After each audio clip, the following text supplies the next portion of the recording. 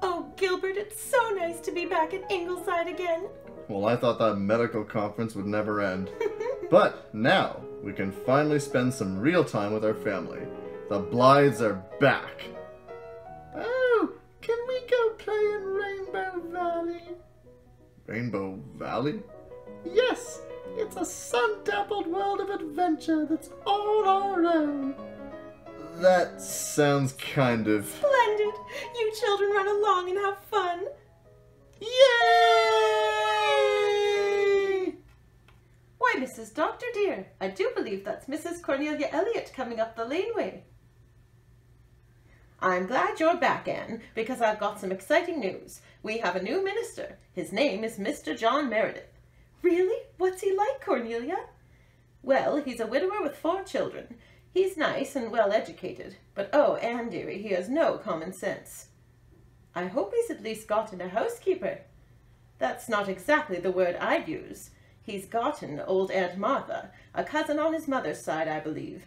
She's half blind, very cranky, and a terrible cook. Oh dear, she sounds almost as bad as Aunt Mary. Hey, no one's as bad as Aunt Mary. Don't even joke about that. Well, anyway, I'm off to spread the word. For the foreseeable future, the only ones anyone will be talking about is the Meredith family. And the Blythe family, of course.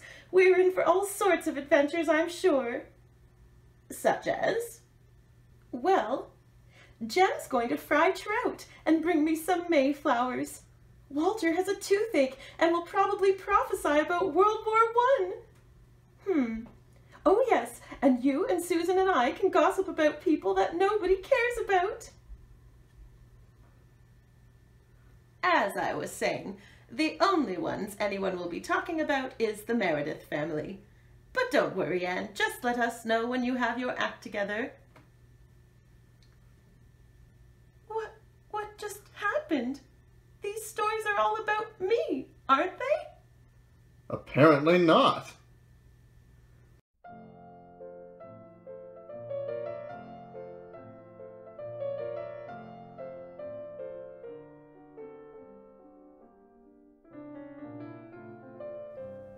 Have some breakfast, John.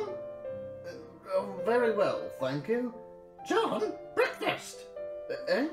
What? Your breakfast is ready! Sorry, Martha, I'm still in the middle of planning my next sermon. Tell you what, give me a shout when breakfast is ready. That ship has already sailed, John! Jerry, Faith, Una, Carol, get your breakfast! What the... Faith, I warned you to keep that rooster out of the house. He's not just a rooster. He's my pet, and his name is Adam. Our house is no place for a rooster, unless it's in a roasting pan. Get it out. Oh, fine. Go on, Adam. Go outside.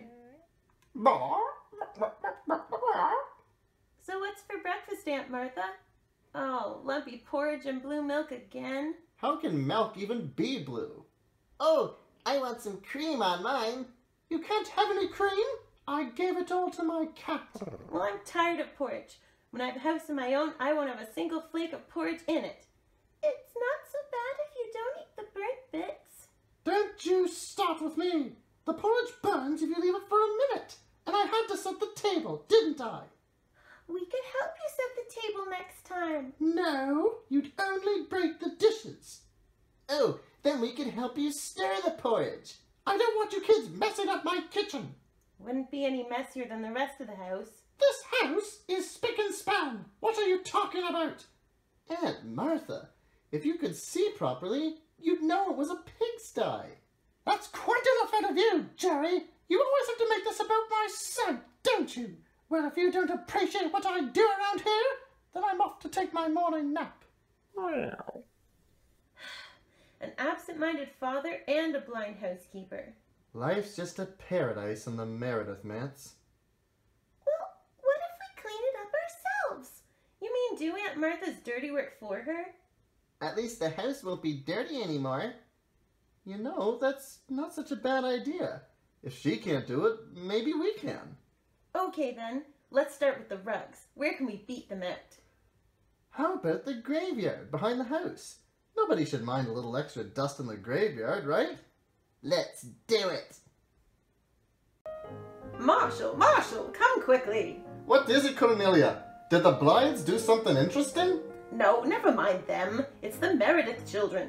They shook out their dusty rugs in the graveyard behind their house, right over Hezekiah Pollock's tombstone. That's probably the most interesting thing to happen to him in years. Oh, Marshall. I'm going to have a word with them. After I tell the neighbours, of course. Aye, of course. Well, I just caught an earful from Cornelia. Apparently, it's rude to shake out dusty rugs in the graveyard. Wow.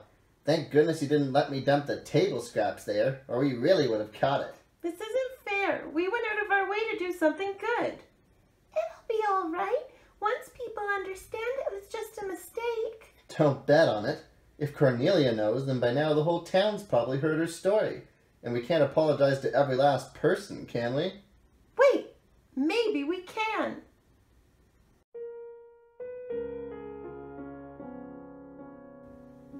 I thought young Faith was very brave in church today. I'm not sure that's the word I would use. She actually got up on the platform and tried to publicly apologize for the incident in the graveyard.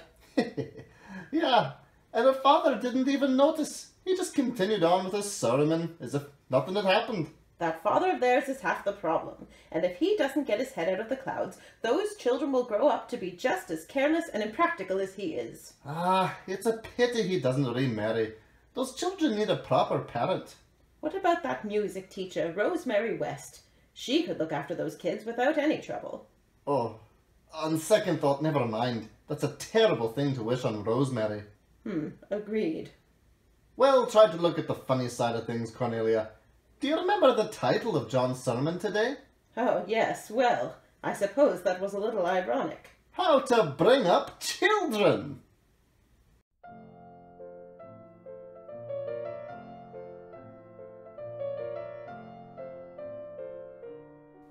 Hey, everyone! I found something in the hayloft. Is it a bug? No, it's a girl. Aww. Oh, hello, and what's your name?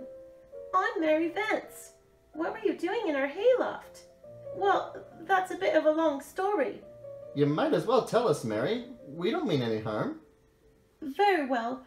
I'm an orphan, you see. Mrs. Wiley from over Alba hired me to keep house, but she was awful. She beat me and starved me and worked me to death, so I ran away. That wasn't a very long story. No, I guess it wasn't. Anyway, I've been on the run ever since. That's how I ended up in your hayloft. Well, now that you're here, why don't you stay with us at the manse? That's awful kind of you, but I don't want to be a bother. Oh, it's no bother. We have a spare room you can use. No! Remember the rat's nest? Oh, yeah. Okay, the attic then. You could stay in the attic.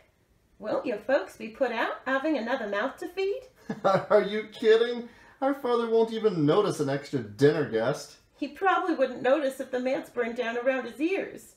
Well, then I guess I won't refuse free room and board. Lead the way.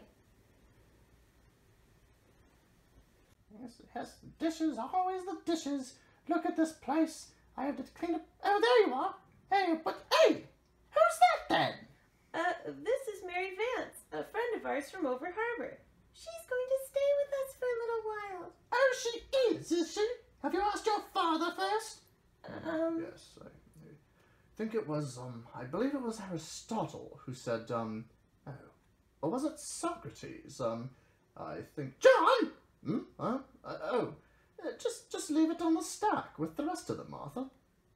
John, are you okay with a visitor? Oh, of course, Martha. You can come and go as you please. Yes, Socrates once said, yes, Oh, never mind, you can stay. What difference does it make anyway? Thanks, Martha. Come on, let's get the attic ready. I say there. What are you cooking? None of your business.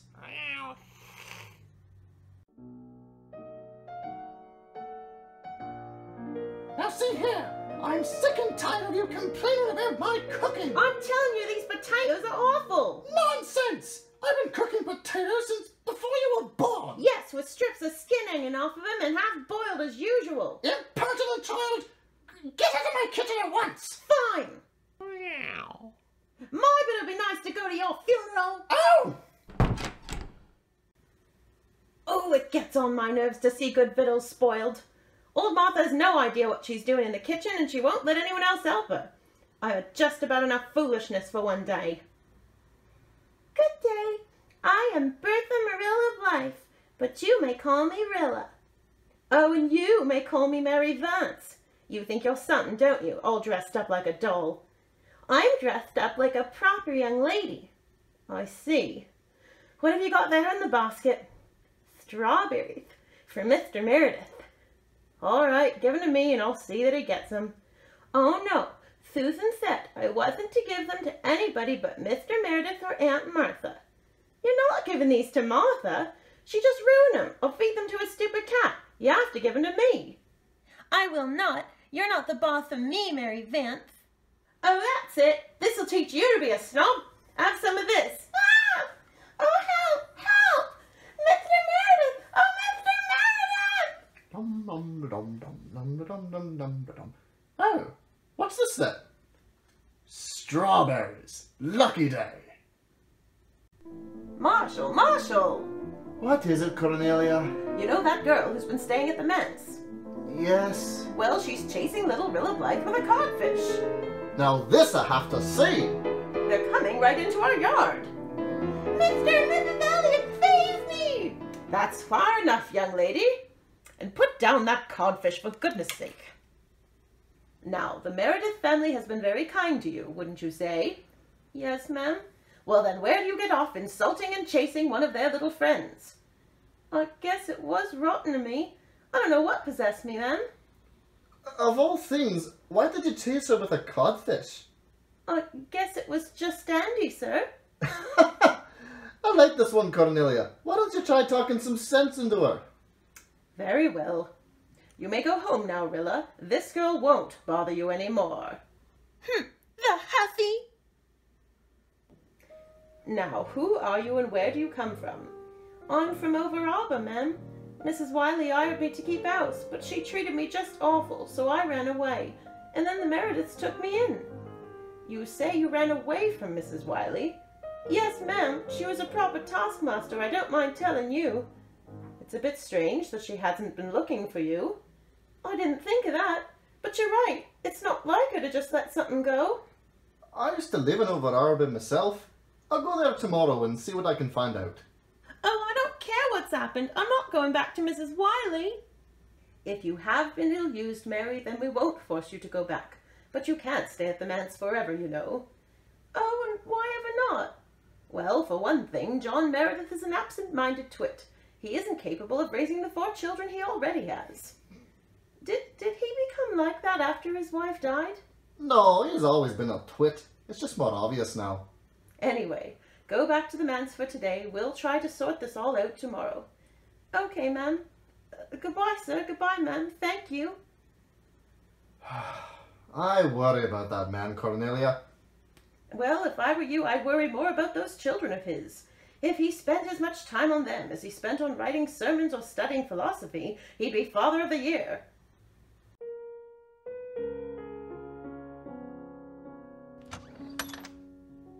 What's the news, Cornelia? Just tell me, I can take it. Mary, it's the most amazing thing. Mrs. Wiley was found dead in her bed the very morning after you ran away. Oh, joy! Yes. It seems she'd had a bad heart for years. Anyway, the neighbors all assumed that she'd sent you to her cousin, which is why nobody was looking for you. I see. But what's to become of me now? I suppose I'll be sent back to Oaktown Asylum. Not necessarily. Marshall and I have decided to take you on ourselves, if you're willing. Really? Certainly. We have a great big house, and Marshall has always wanted me to have some help. It will be a splendid place for you. Only you'll have to behave yourself. I sure will. Wow, to think that an unwanted orphan like myself could end up being raised by a pair of stern but caring guardians. That sounds oddly familiar somehow. I'll have to ask Anne about it the next time I see her. At any rate, I guess that's settled. Eh? What's settled? Is this about the birch cups again? Birch cups? What are you talking about? You know, for the, oh, I've forgotten what it was. Never mind that, Mr. Meredith. I've decided to adopt this girl. Adopt her? Yes, she'll be well-dressed, well-educated and trained. She'll have a good home and a good upbringing. I'll treat her as if she was my own. I thank you for your kind intentions, but I cannot give you my child. Why, Mr. Meredith... I'm sorry, but it's entirely out of the question. I'm sure you could give her many worldly advantages, but that would never compensate my daughter for the loss of her father's love and care. I ain't your daughter. You're not?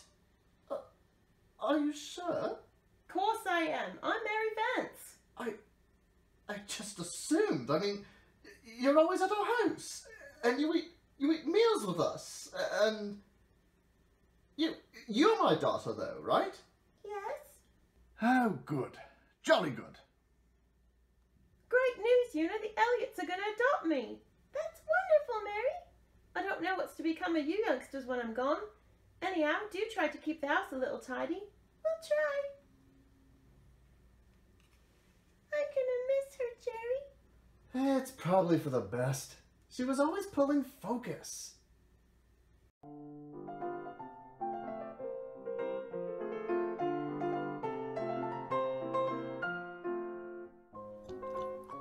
Good morning, Una. Shoo! Please go away.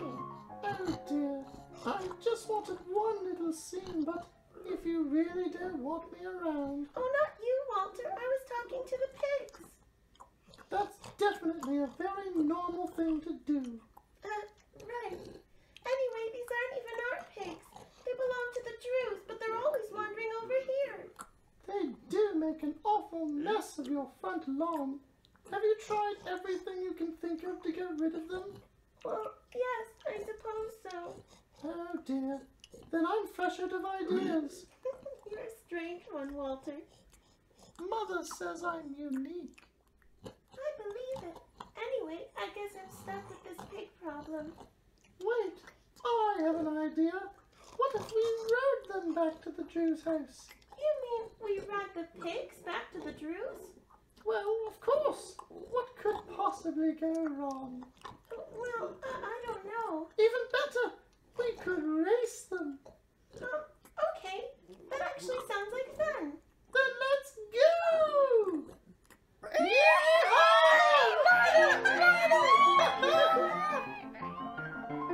Marshall, come quickly. I'm a little busy right now, Cornelia. You can't miss this. Una Meredith and Walter Blythe are riding pigs through town. What? I'm coming. Where? Oh, I'm afraid you missed it. Oh, for the love of... I miss all the fun out here. Where'd they find a pair of pigs anyway? I'm sure it was those foolish pigs from the Drew farm. They've been plaguing the neighborhood all summer. Ha! Well, I reckon they won't come near the manse again at least. Cornelia, can I ride a pig too?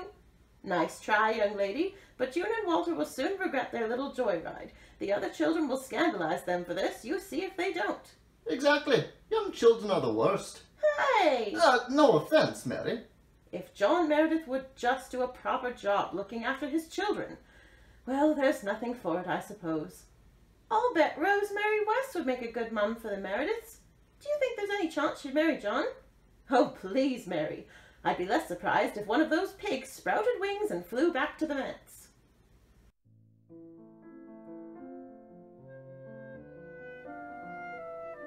Pig girl, pig girl. Let's just ignore him. You hold your tongue, Dan Reese. Oh, hello, Miss Walter. Cowardy custard. Those insults are stupid. You're stupid. Well, you're a coincidence. I'm a what? You heard me. You're a coincidence. Walter, I don't think that's actually an insult. What? No, it has to be. I can't waste my one shining moment of bravery. Tough luck, Walter. You failed because your friend is a pig girl. You're the pig girl, you coincidence head!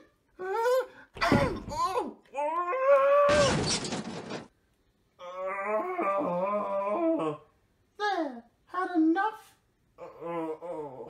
Say it. Say that Una Meredith isn't a pig girl. Una Meredith isn't a pig girl. And I'm not a coward. You're not a coward. And you're a coincidence. Walter, quit while you're ahead. All right then, you can go. Thank you, Walter. Dan was the real coward. I just saw what happened. That was a very brave thing you did, sticking up for faith. I'm Una. Exactly. I'm proud of your son. I'm not your son. You're not? No, I'm Walter Blythe. Well, then who's my son? You have two sons. 2 sons? Jerry and Carol. 2 sons? Oh dear, oh dear, oh dear. I'm so sorry, Una. We've gotten used to it.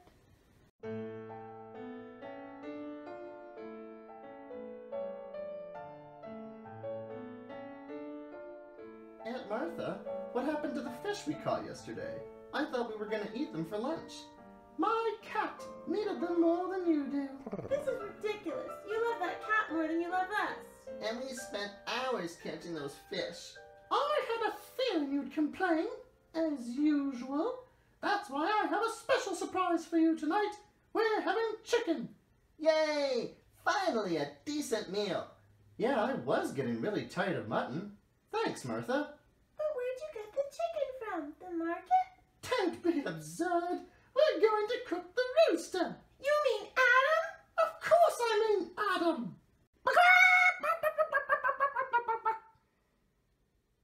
Oh, Aunt Martha, how could you? Listen, the butcher had no discounted mutton this week, and we had to have something. Aunt Martha, you can't kill Adam. You just can't. I'll go without meat today if it means we don't have to eat Adam. Oh, really, Faith? You can be such a child sometimes. Oh, Father, please. Aunt Martha's going to kill my pet rooster. What's that? Somebody's killed Aunt Martha?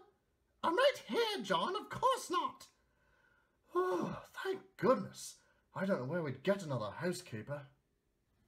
Well, that's an end of it. We're cooking Adam, and I don't want to hear another word about it. Don't worry, you won't. But Jerry! Get everyone and meet me in the hayloft. Aunt Martha's gone too far this time. Jerry, we can't let her kill Adam. I agree. I've got nothing personal against Aunt Martha, but, well, I do. She's always mean to us. She's not a very good housekeeper. She's a terrible cook, too, and she never lets us help. Okay, fine. So we do have something personal against Aunt Martha. My point is, this is the last straw. We need a plan to save Adam and get rid of Aunt Martha. Are you sure that's not taking things too far? It's either that or continue forever with our frustrating, episodic lives. When you put it that way, let's do it. Oh, I have an idea. We could feed a robin until it becomes so strong and vicious that it eats Aunt Martha. That's an interesting idea, Carl. But Aunt Martha's planning to cook Adam today. Creating a monster robin would take too long. Too bad. It probably would have worked. Okay then, let's go for Aunt Martha's weak spot, her cooking. Her cooking? Yes, it's her most touchy subject, right? She's always been very defensive about it. Well then, let's make this a meal she'll never forget. Oh, I love being part of a conspiracy. Faith, I think you're onto something. Here's what we're gonna do.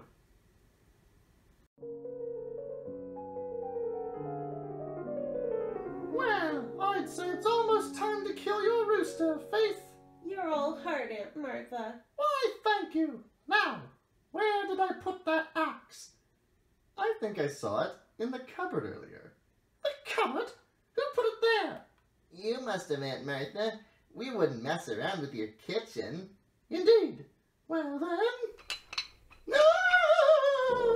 There's an enormous crawling in the cupboard. Oh dear, how frightening. Aunt Martha, use the broom to nudge it out of the house. Yes, of course. The broom. Now, where did I put it? I think it's in the closet. Right, the closet. No! Snakes! The closet is full of snakes! They're eels. We couldn't find any snakes. Maybe you can gather them up in the dustpan. Yes, of course. Wait a minute!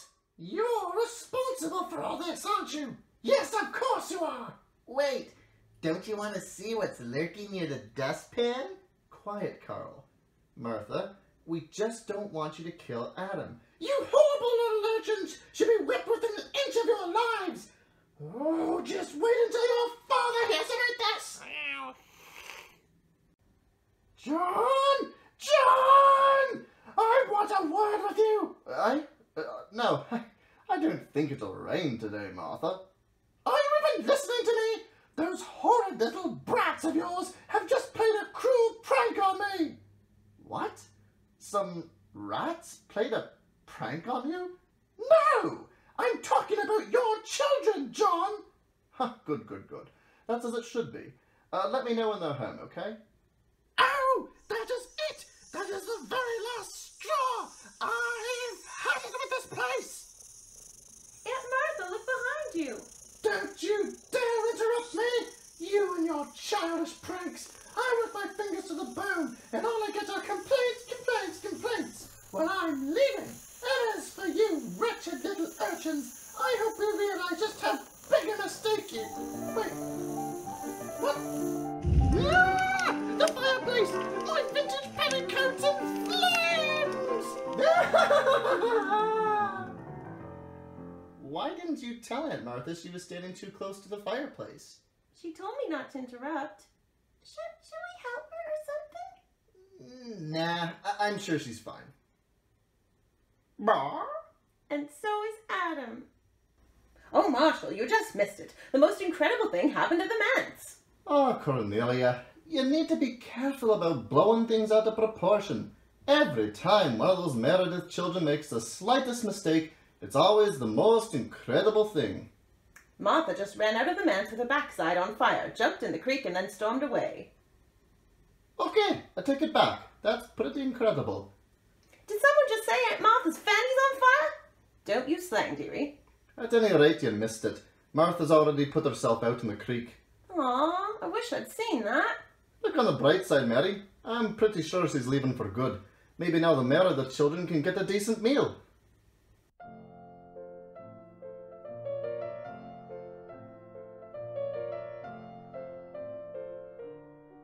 Alright, let's call this meeting to order. Wait, why are we meeting in the graveyard? Yeah, it is kind of weird. And our neighbors keep telling us that they don't like it. Well, we don't have a backyard and we have to meet somewhere. What about the hayloft? Sure, whatever. But right now, we've got a bigger problem to deal with. We're always getting into scrapes, and because of that, our neighbors think we're bad. Oh, aren't we? No, we're not bad. Or anyway, we don't mean to be. What we need is a way to stop getting into so many scrapes. That's easier said than done, Jerry. We can't just make our problems go away. Nonsense. We made Aunt Martha go away, didn't we? Yeah. Actually, I think that's one of the reasons why our neighbors think that we're bad. Right. Okay, fair enough. But this is the day that changes. What I'm proposing is a good conduct club. A good conduct club? How does that work? It's simple. We meet once a week and punish ourselves every time we do something wrong. Ew, it sounds like fun. Wait, no it doesn't. What's the fun in punishing ourselves? Don't you see? If we face bad consequences for bad behavior, then we'll be less likely to do it in the future. That means fewer scrapes. Wait, isn't this something our father should already be doing with us? Yes, it is. And how's that working out so far? He has a point. Sure, I'm in. We already do our own cooking and cleaning. Why not do our own parenting too? That's the spirit. This will be the club to bring ourselves up, seeing as there's nobody else to do it. Does meeting in the graveyard count as bad Okay, I get it. No more meetings in the graveyard. Now, I want everyone to come back next week with something bad they've done, and we can discuss appropriate punishments. Yay!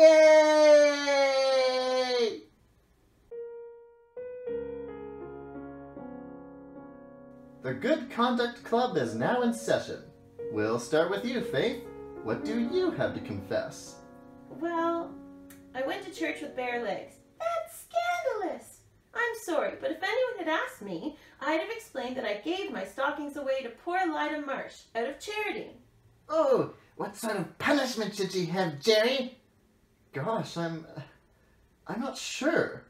I mean, I know everyone was offended, but it seems kind of mean to punish you for charity. We could still punish her for being heedless enough not to keep any stockings for herself. Hey, whose side are you on? Okay, how about a compromise? You can write an apology in the paper and explain what happened. That'll set things right, and no one will be upset anymore. Yeah, only insecure people would be upset by an apology in the newspaper. Oh, fine. You're a good sport, Faith. Okay, Una, do you want to go next? Well, Mary Vance told Carl and me a scary ghost story, and then we saw a bellowing white sheet and thought it was a ghost. But it was just old Mrs. Stimson gathering her laundry from the line. I'm just not sure that getting scared is actually a bad deed. Our shouting really scared Mrs. Stimson, though. I don't know. I'd rather punish Mary Vance for telling you those stupid ghost stories. I know. We can go without food until I pass out from hunger. I think our punishment should be a little less life-threatening. Aww. How about this? Carl and Una sit in the graveyard until midnight so that they learn not to be afraid. Hey, that might actually work. What do you think, guys? Does that sound fair? I ran away first, so it's not Una's fault. I'll do it alone. I'll sit and sit in that graveyard, even if it's windy and rainy and I catch a death of cold. On second thought, Carl, never mind the punishment. Just don't listen to Mary Vance anymore, okay? Okay. Now, I think that's settled. Who's next then? I think you should go next, Jerry. Me? Well, what did I do? Confess, confess, confess. Okay. How about this? I heard the neighbors complain about us singing out here last night. And that was my idea. What? It was barely dark when we finished, and we still got complaints? Maybe we didn't sing very well. Okay, this is ridiculous. Maybe the real problem here is our useless busybody neighbors. Here, here. Should we punish Faith for calling our neighbors useless busybodies? No, guys. Faith is right. And I have to say, this whole idea is a lot harder than I thought it would be. Let's go back inside and do some brainstorming in the house. It's not all bad, Jerry. With Martha gone, at least we can make our own snacks. Sorry, Jerry, but I think the Good Conduct Club is a bust. Yeah, we might as well face it.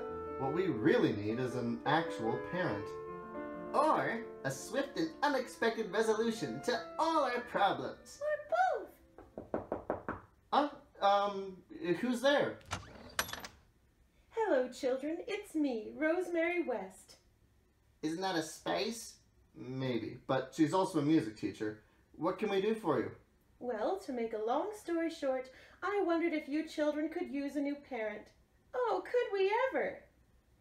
Yes, and I'm sure you do a lovely job, but in good conscience, we really can't let you marry our father. Oh, goodness, children.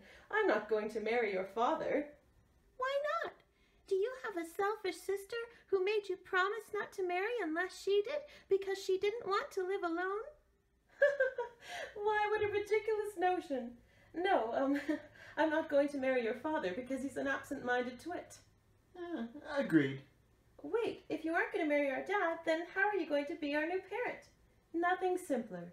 I just figured, why don't you children come and live with me? But won't our father be upset when he notices we're gone? I think you just answered your own question. Hey, she's right. Father will never notice anyway. In that case, we'd love to stay with you. We promise we won't be any trouble. And I promise I'll be a good stepmother to you. Of course you will. Meredith said that all stepmothers are evil, but why should I listen to her? Why indeed. I promise to teach you and help you all I can. From now on, you'll have a clean house, proper meals, and an attentive parent. Yay!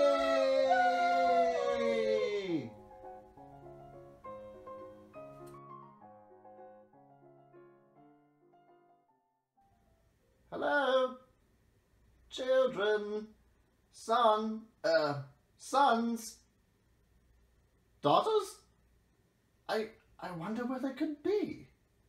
Perhaps they've already grown up and moved out. My word, it does happen fast. Ha! Great success! And they say parenting is hard. Mr. Meredith! Mr. Meredith! Oh, hello, not my son. Yes, I just realized this story is called Rainbow Valley, but we didn't have any scenes in Rainbow Valley. Oh dear. Well, what are we going to do? Well, we can, roll credits.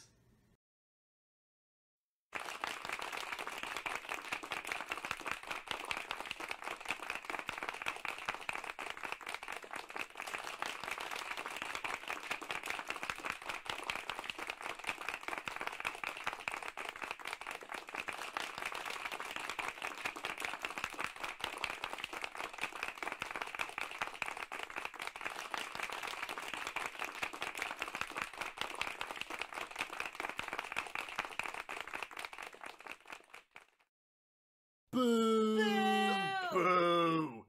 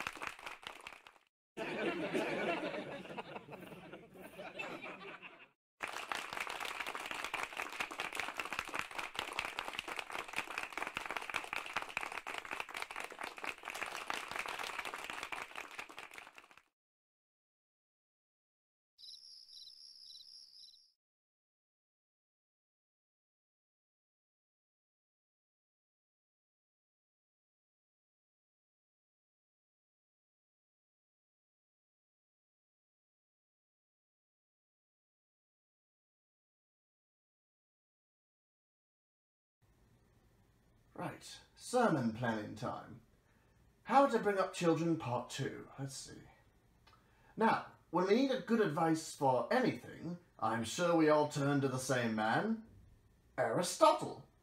Yes, and Aristotle, yeah, he had some wonderful advice for bringing up children. And oh, no, wait, was that Socrates? Aristotle?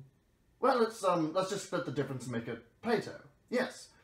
Some of Plato's most important teachings about raising children come from his own experience, wait, did Plato have any children of his own? It's silly me. Of course Plato had children. How else could he have such wonderful advice on raising them? Obviously. Okay, yes. Anyway, when we think of Plato's many wonderful years of child-raising experience, we cannot help but be reminded of this topic's discourse, which is, oh dear, I've forgotten what it was.